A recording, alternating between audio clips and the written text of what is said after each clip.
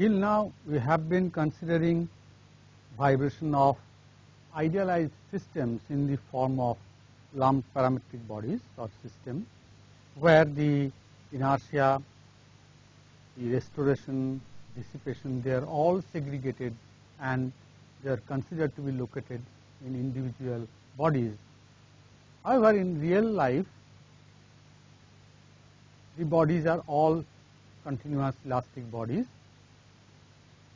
and I think lastly what we would like to do to develop or to discuss something about the vibration of such continuous systems or elastic bodies.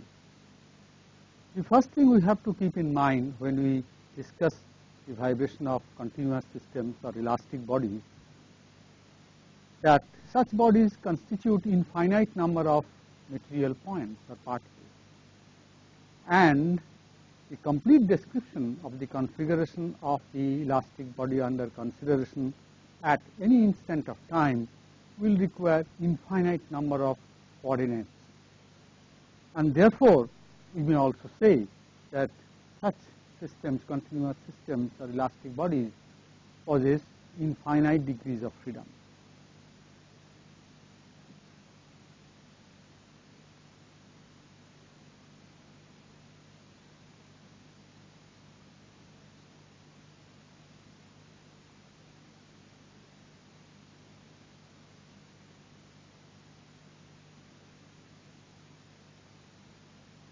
So, in one sense we may also consider elastic bodies to be one extreme situation of multi-degree freedom system, only when that the multi becomes infinite. So, the real life system, they constitute of predominantly these kinds of elastic bodies in the form of a plate or a beam or a column or a shaft or a bar, whatever, or even a rigid body. What we will do, we will try to consider in this limited time and scope only few idealized bodies in the form of uniform bars, uniform shafts and uniform beams. Plates and other kinds of higher level objects or complicated bodies we will avoid discussing. Our objective will be predominantly to discuss the ways and means by which such systems can be analyzed and to get some results of some simple cases. So, simple objects or simple geometry will be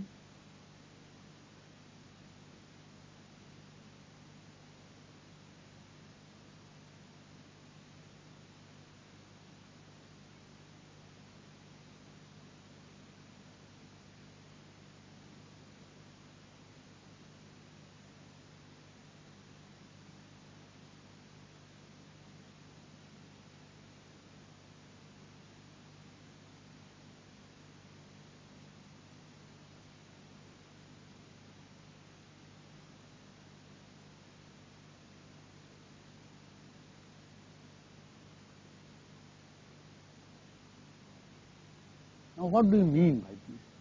What do you mean by a bar object like this of any cross section? Cross section can be anything, only thing it has to be uniform and the body has to be prismatic, that means it remains uniform everywhere.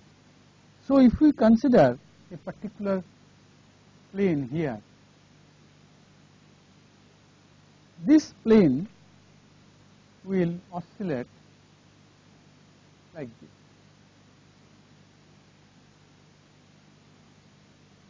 and this motion can be described as a function of the position of this plane in a coordinate system, that means this distance is x, and time, because position of the plane in its longitudinal vibration is continuously changing with time. So, the displacement of the plane from its equilibrium position, which is shown in this line, will be a function of x, that is where this plane is located and at what time or what instant you are considering. Say for example, this may be the plane here may have a vibration which is somewhat different. Maybe it vibrates with this magnitude. So, when we plot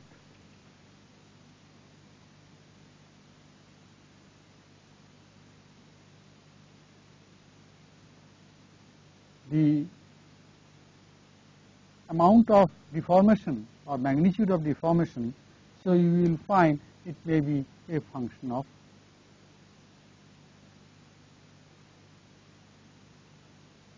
this may be total length of the bar. So, therefore, what is happening that this bar, all particles, of course, we have to consider only one dimensional motion, that means all particles in a plane for which x is same also will have identical motion, that means this will have this will that. So, therefore, the motion is purely a function of x coordinate and of course, the instant when its location is being considered. So, therefore, what is happening that the amplitude of motion of every plane depends where this plane is located. This kind of vibration, that means the motion or the displacement of the particles or the planes are along the length of the object like this. This kind of vibration or oscillation is called longitudinal oscillation.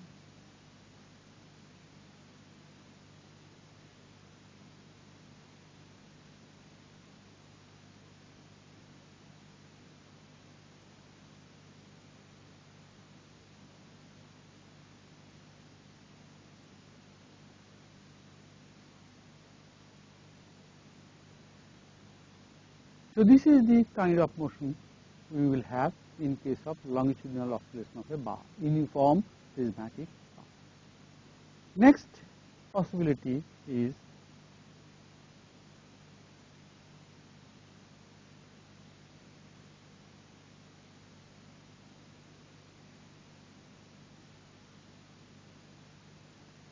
uniform shaft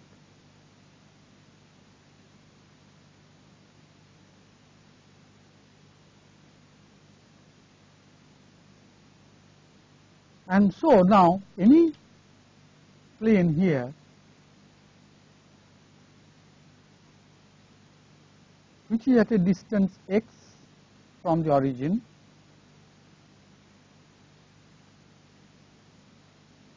here each particle motion will not be in this direction, but in a direction that means which this plane, circular plane, will only rotate about its center which is here.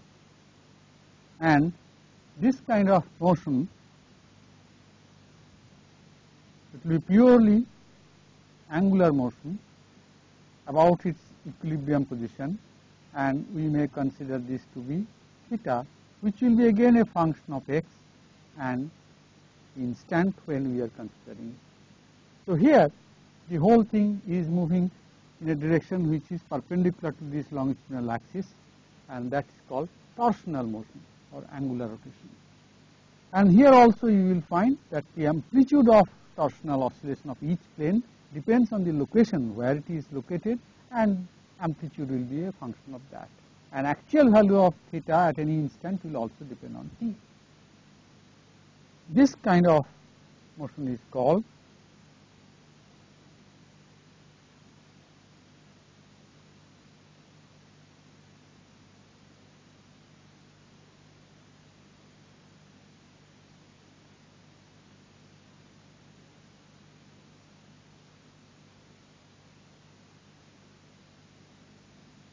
and finally,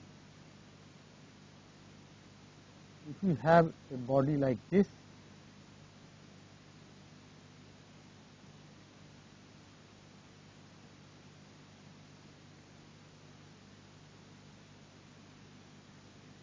we fix a coordinate system in this. Now, if we take up an element in this or a plane in this, then each particle here, all the particles oscillate in a direction which is perpendicular to this in the transverse direction.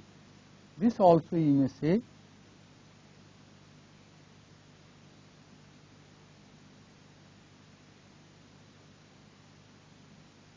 V may get confused with velocity. Let us use some other term, displacement. Again, let us consider. So again, now you see here the motion was along this x longitudinal direction. Here it is perpendicular to that in the transverse direction, and this particular mode of the system is considered to be beam mode, when the load etc. all the movements are in the lateral transverse direction. And again here the magnitude of transverse oscillation amplitude depends on the position of this point, and the actual value of the displacement depends also on the time, and this kind of is called transverse .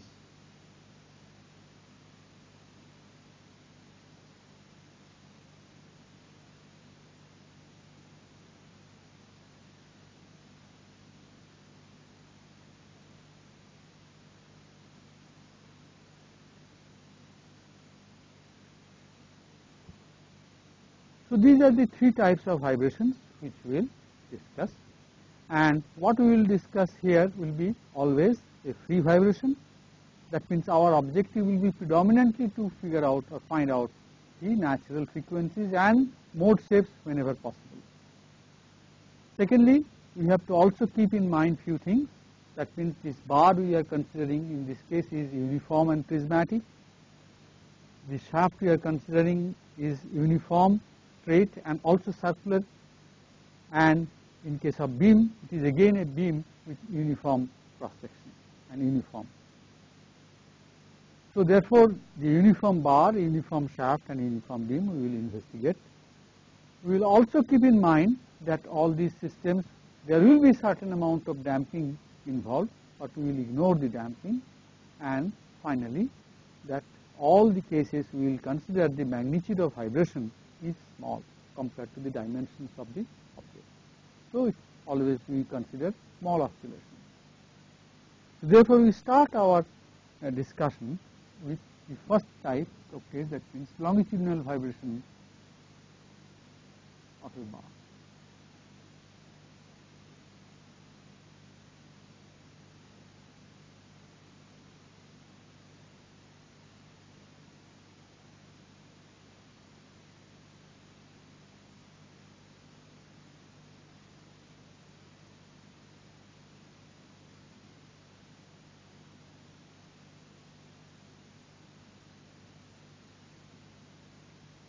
You have noted the point uniform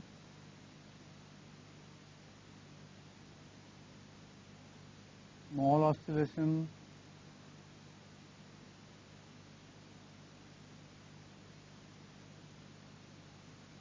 free oscillation,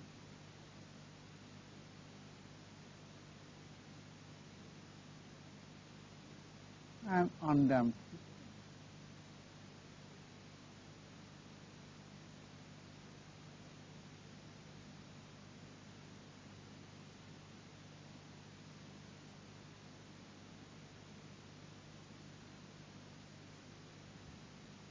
So first case is the longitudinal vibration of a uniform prismatic bar.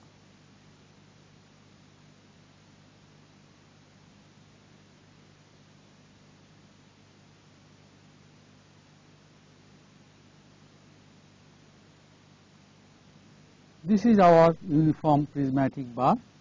Whatever may be the cross section, it is uniform. And we now fix up a coordinate system attached to the body with one end as the origin. Then we consider what we do. The technique of solving these kinds of problems will be we identify an element at any location, general location at x, and find out what will be the dynamics of the element which is valid at any instant at any location. Once we find out the generalized equation of motion of a generalized element of the body, that represents the motion characteristics of the whole system. So we identify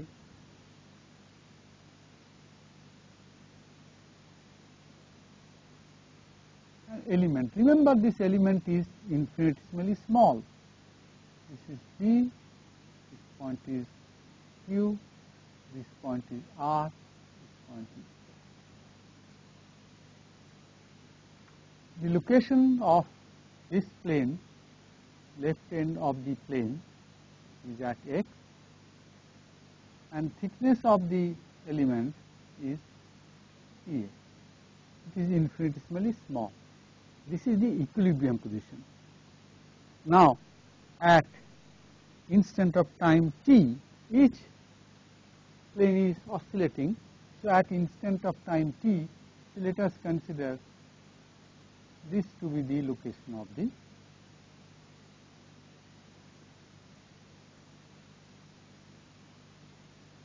and similarly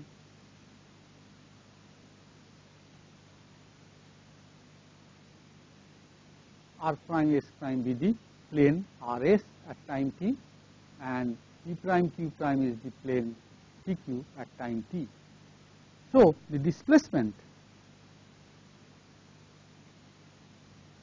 this is u at x at time t. So, displacement of the other plane will be what? It will be u into x t plus. Now, if the displacement u is say a function of x, then displacement at x plus dx will be what? It will be displacement at x. Suppose here we are finding the displacement here and displacement here, which is dx. So, it will be displacement here plus the extra amount of displacement, which is nothing but the rate at which the displacement changes with x into, that means that rate into this will give this extra height. So, in mathematical term, what we write is du dx. So, displacement at location x is ux, u. So, displacement at location x plus dx is u plus rate at which the displacement changes with x into the extra position or distance. So, the element now in this general condition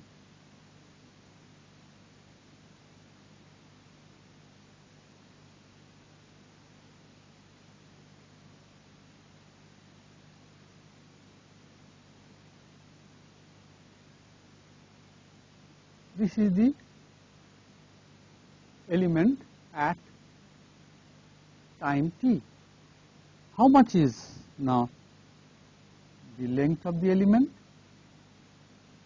This length of the element is original dx of the element plus how much it has gone on this side, that is u plus del u del x dx, that has gone this side, minus this much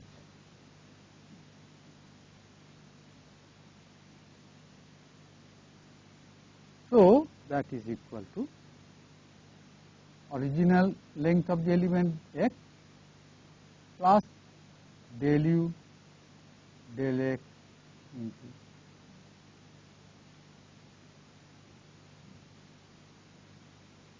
so originally the element had a length dx, now the element has length this much. So, what will be the strain? Strain of this element E is equal to the final length minus original length, which is this one, divided by the original length dx. So, you can see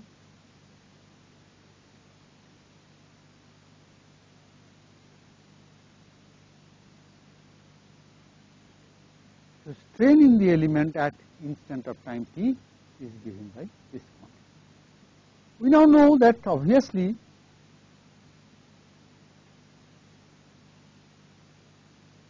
length will be subjected to tensile stress. It is a one-dimensional case. So, let the stress at this side be sigma x at time t, also a function of time t. then stress here will be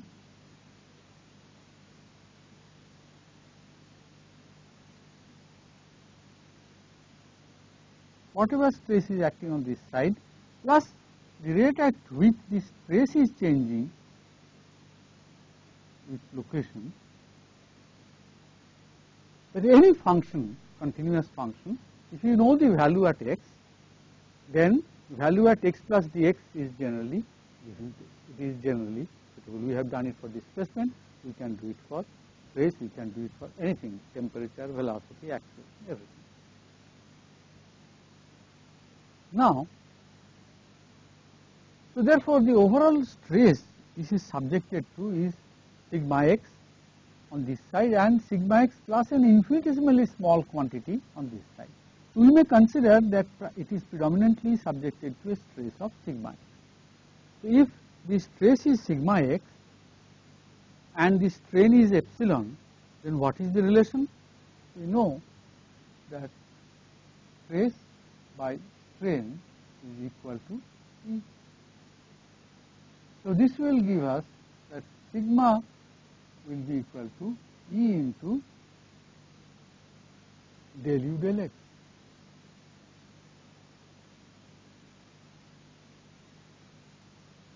So if you now consider the free body diagram of the element at any instant of time,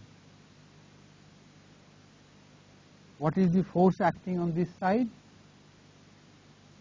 Cross-sectional area A into sigma, and total force in this side is cross-sectional area A into sigma plus del sigma del x dx.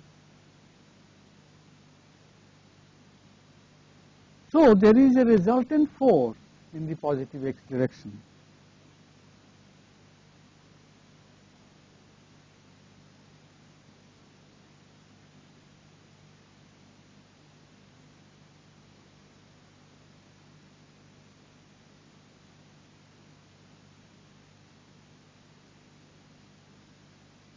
That is equal to force in this direction minus force in the opposite direction. So what it remains is A into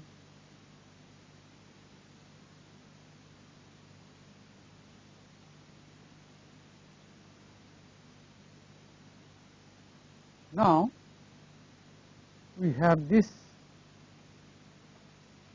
relation here. We have now expressed stress in terms of displacement quantities and material properties. So if you substitute it here, so this is equal to A into E into d2u del x square using this relation, substituting sigma here. Now this is the resultant force acting on the element. What is the now motion characteristics or kinematics of the element? If you see, this end of the element is having an instantaneous position u. What will be the instantaneous velocity of this end? It will be del u del t. Remember, now it will be a function of time, which is important to find out the kinematics. So if the displacement is u, so the velocity will be del u del t and acceleration will be del 2u del t square. This side also will be same plus infinitesimally extra change because of this infinitesimally small distance dx. Overall, we may consider that the acceleration of the element is del 2u del t square plus a higher order infinitesimal term.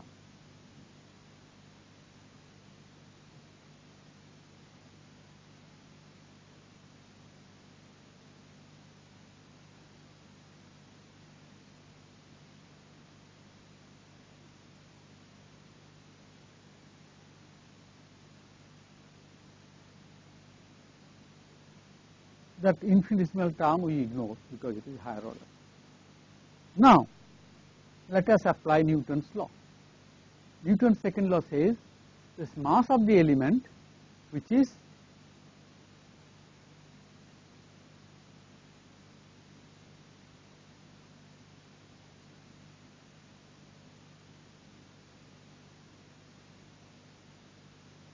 volume of the element, that is cross sectional area A into length.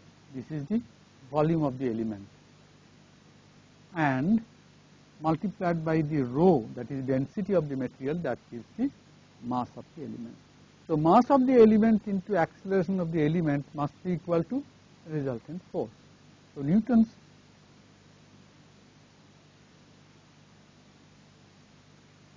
second law,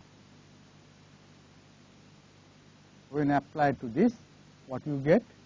We get mass of the element A rho into dx into acceleration of the element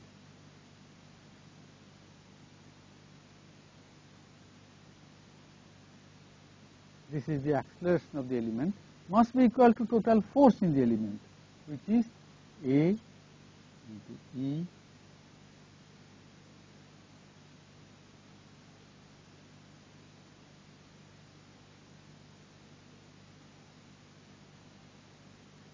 So finally what we get, or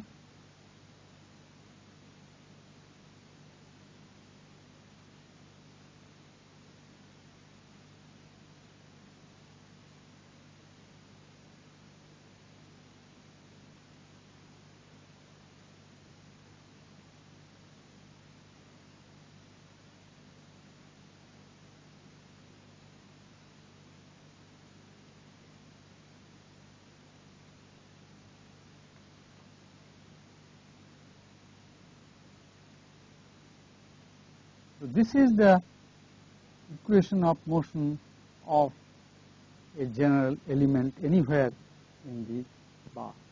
So therefore, since this is valid for the whole beam, so this is the equation of motion of the bar. Now of course we have to see how do we consider the solution of this. This is known as the wave equation.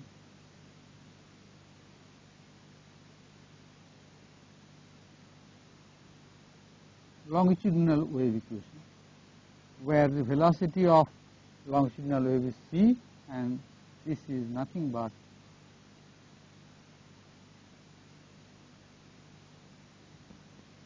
so it is in the standard wave equation form, del 2u del t square is equal to c square into del 2u del x. Next we consider the vibration of the longitudinal vibration of the part. So now let us consider longitudinal vibration, but as I mentioned that we are considering free vibration, and also you have to keep in mind we are considering natural mode oscillation, because our objective is to find out the natural frequency. So for a natural mode oscillation, all the particles must move or oscillate with the same frequency omega, as we have done in case of multi-degree freedom system. Here also it is the same thing, that each and every plane is vibrating with the same frequency omega, and depending on their location they are either in phase or opposite phase. So therefore each one's vibration can be represented by its amplitude multiplied by cosine omega t kind of thing. So therefore this displacement for natural mode oscillation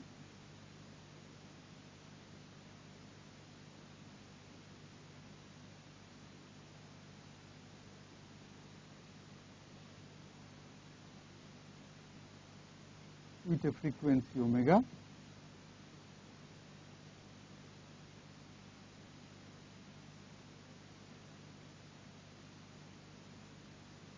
all displacements which are harmonic functions of time will have same frequency. So therefore we can write that the displacement uxt can be represented by an amplitude of vibration which is a function of x only into cosine, which means that the amplitude of motion is dependent on x which is a function of x only, and since it remains same, it does not change with time. So only thing what is changing with time is the which is represented by the harmonic function of time, but the amplitude does not change. That means what we are doing, we are representing the displacement function which is dependent on position and time as a product of two functions, which one of them is a function of x only, other one is a function of time only. With this understanding, which is valid everywhere for multi-degree freedom system, so it will be exactly valid in case of infinite degree freedom system also. Now if we substitute this in the equation,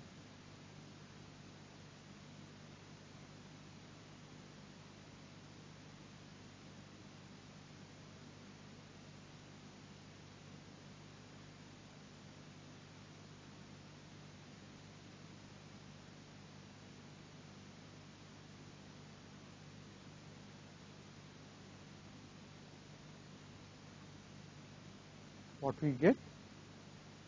Now the first time we are differentiating with time only, it is a partial differentiation. So x remains outside minus, and second derivative of this becomes omega square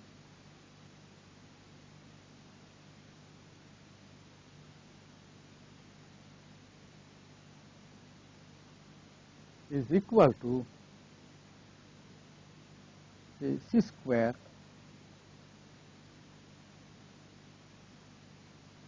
and this that is also partial differentiation, but with x. So it will be differentiation of this function x with x only into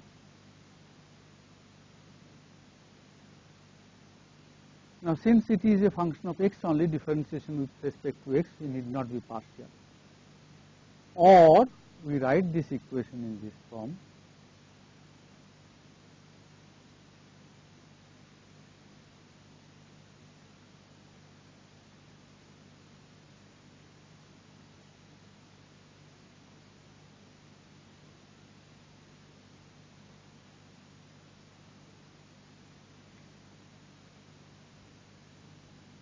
So therefore, we get an equation for the amplitude of every particle or every plane. Solution of this we know, solving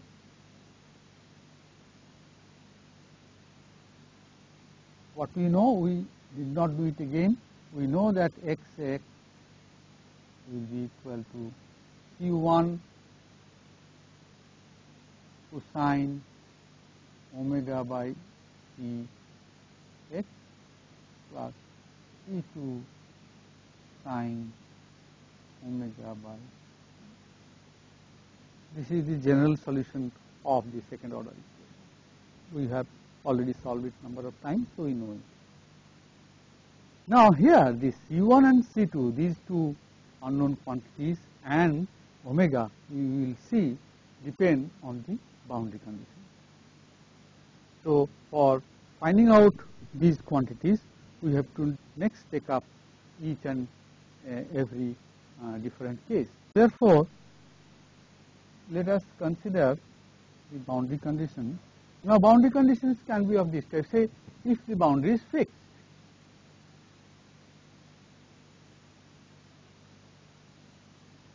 it means what? X equal to 0. That means the displacement of that particular point which is fixed is 0, because that is what is the definition of fixed thing. And so even if I multiply by cosine omega t, at all times it remains fixed. Free.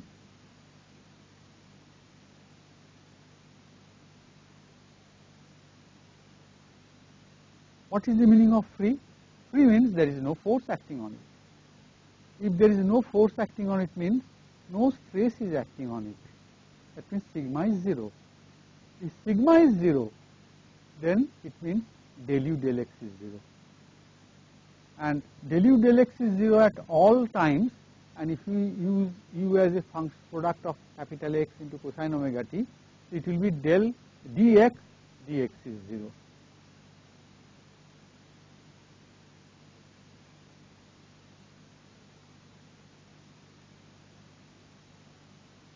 For all time, that means multiplied by cosine omega t term also. So this condition has to be satisfied. If it is free, that means it will be stress free all the time, and x will have to be 0 if it is fixed. These are the two simple geometric boundary conditions. Sometimes there can be other types of boundary conditions. Maybe you attach a heavy load here. So what happens? The whole thing is oscillating along with that heavy load. Then this end will not be force free. It will be subjected to the, if you apply D'Alembert's principle, subjected to the inertia force of the block which is attached there. So that has to be calculated, and such problems we will take up as examples. This we have to keep in mind, that primarily the conditions which can be subjected to or can be imposed on this beam bar is either x is equal to 0 or dx is equal to 0. So let us take up cases one by one. So now let us pick up cases one by one. First case,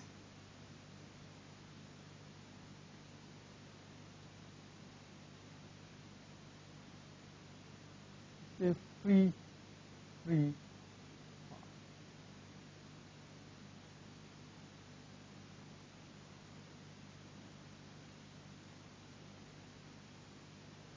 free bar means a bar of length L, both ends are free.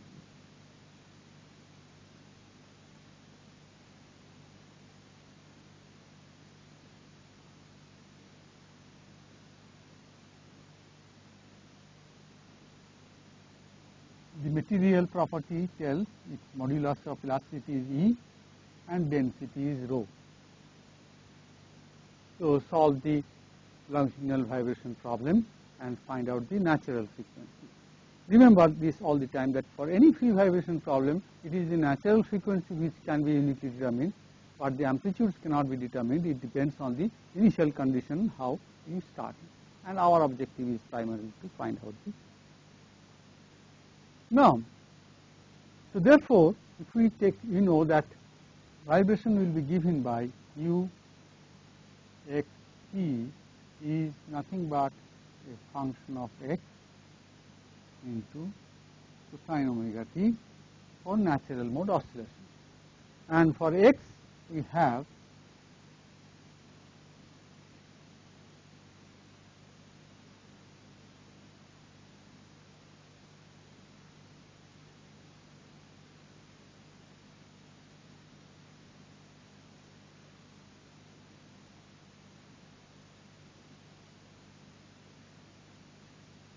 dx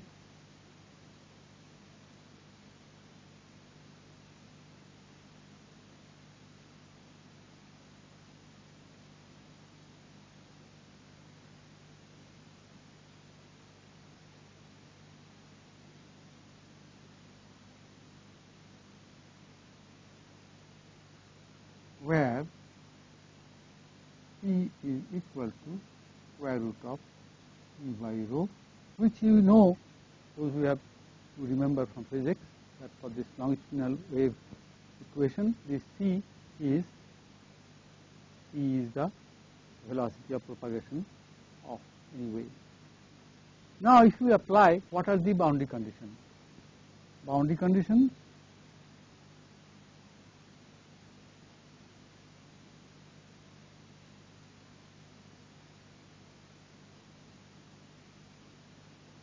at,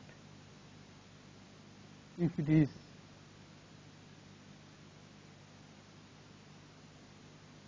at x equal to 0, we know it is free, that is dx equal to 0. At x equal to L, again dx.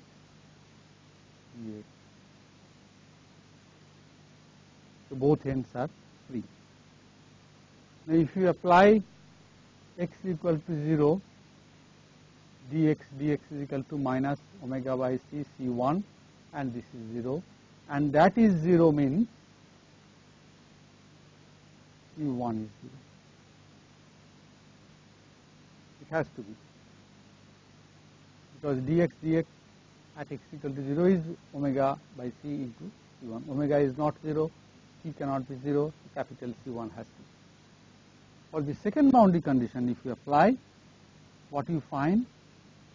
Omega by c c2 sine omega L by c equal to. That is the second boundary condition, that is x is equal to L. Now, C2 cannot be 0. If both C1 and C2 are 0, then there is no vibration, frankly speaking. X is equal to 0. If x is equal to 0, there is no vibration. So that is not a solution. Omega is not 0, C is not 0. So the only possibility for which a vibration may exist, but these conditions are satisfied, is sine omega L by C is 0. So that tells us that sine omega L by C has to be, or that tells us that omega by L by C has to be integer multiple of pi, I equal to 1, 2, 3 up to 3. So, therefore, we find out that this will be possible to satisfy the equation, etc., if and only if the natural frequencies are according to I, E by L.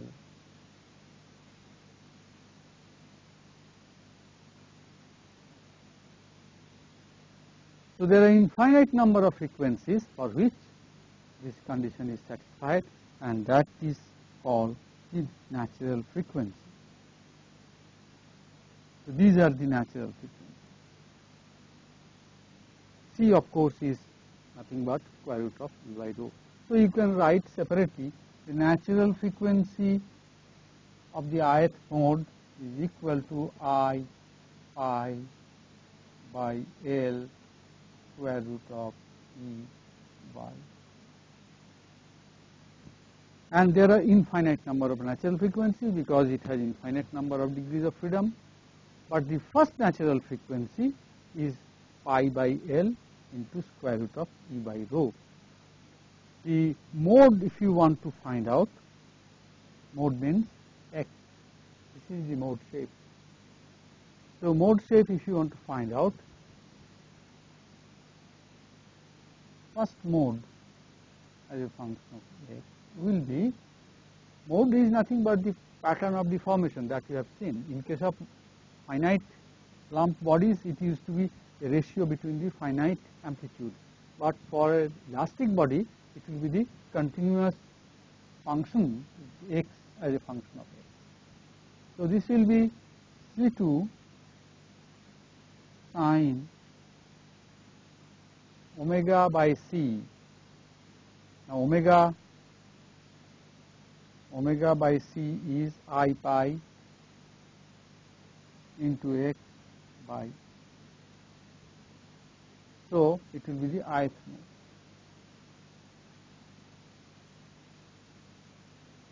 So therefore, if we want to plot the mode shape,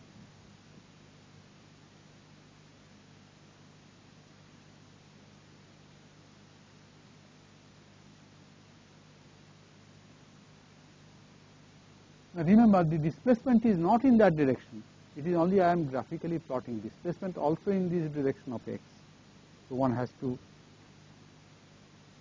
be careful of not being confused that the actual displacement in this direction. No. But the first mode says it will be sine pi x by L. Oh,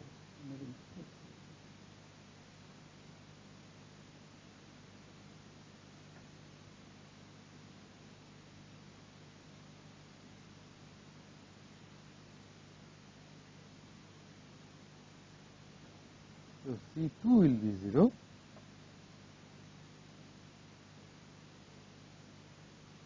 and B0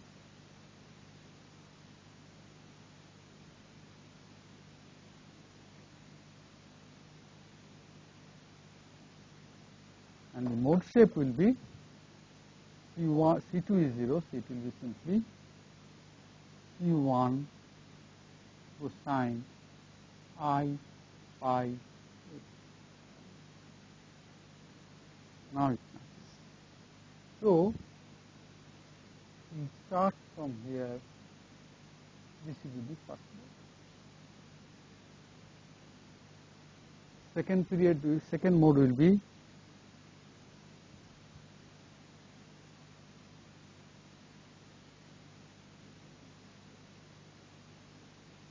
third mode will be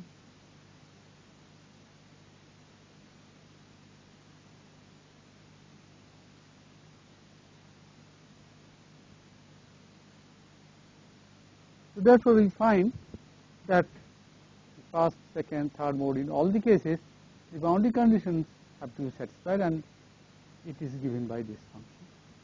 But as you will see later that mode shape cannot be found out analytically in most of the cases of elastic body vibration. We will see that at a later.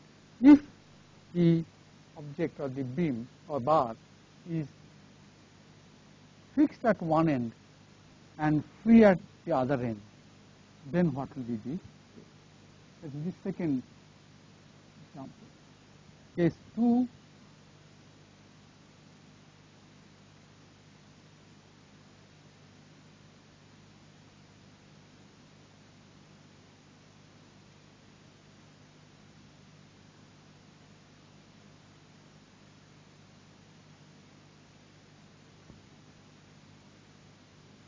so now at one end it is fixed to a wall, other end is free. So boundary conditions will be at x equal to 0, x will be equal to 0, at x equal to L,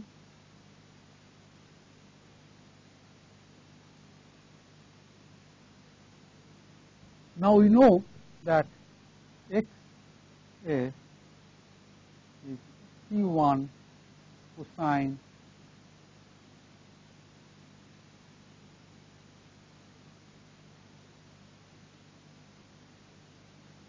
and we already know this. We should not make the same mistake.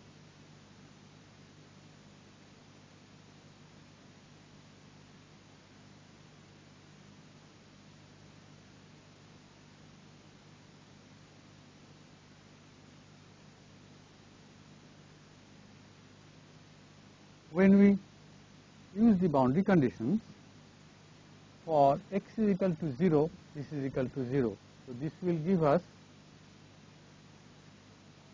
C1 equal to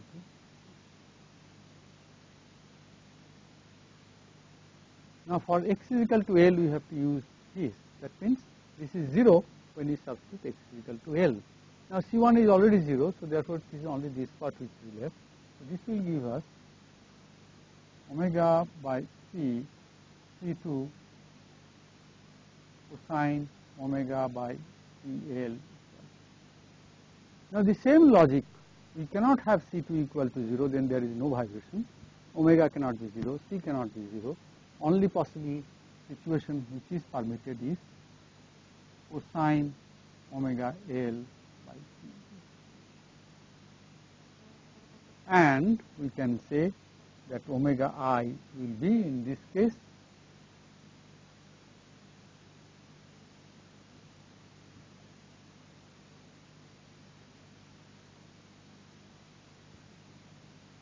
this will be 0, that means integer multiple of omega L by C will have to be integer multiple of pi by 2. It will be I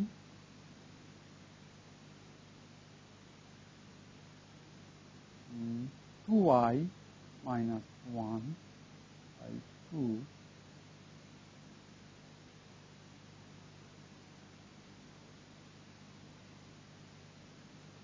where I varies from 1 to 3 up to infinity. So I is equal to 1, this is pi c by 2l, that means omega l by c will be pi by 2. For I by I is equal to 2, it will be 3 pi by 2 and so on. So the natural frequency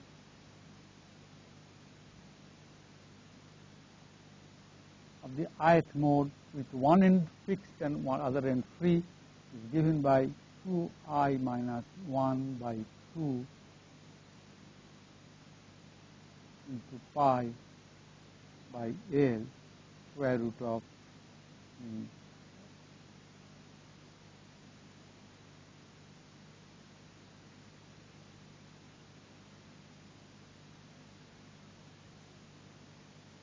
so that will be the fixed free case for natural frequency. And the mode shape, if you want to plot,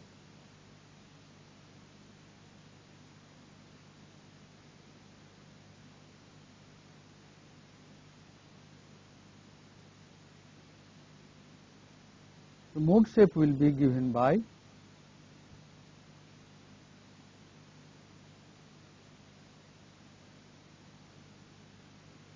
Q1 is 0, so it is C2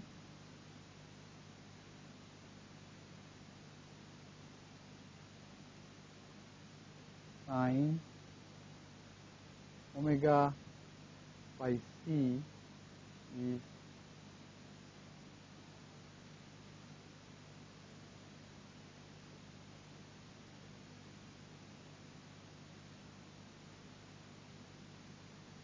this will be the mode.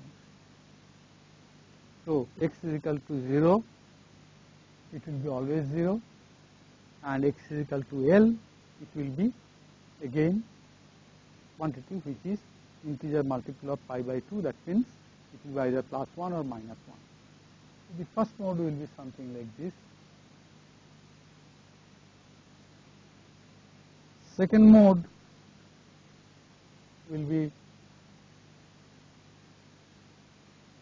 something like this. Third mode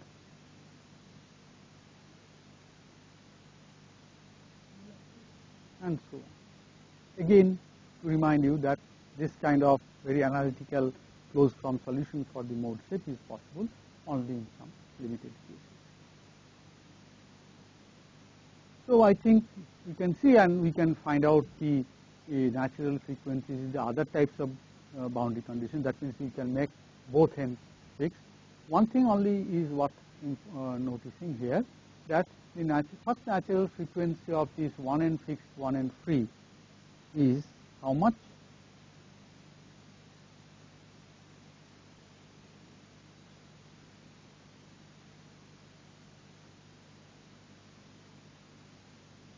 Is fixed free, and both ends free. The first natural frequency was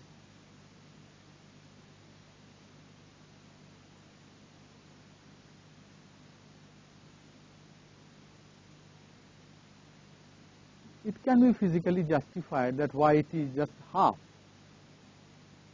in case of fixed free. The reason is this: you could imagine a free case like this.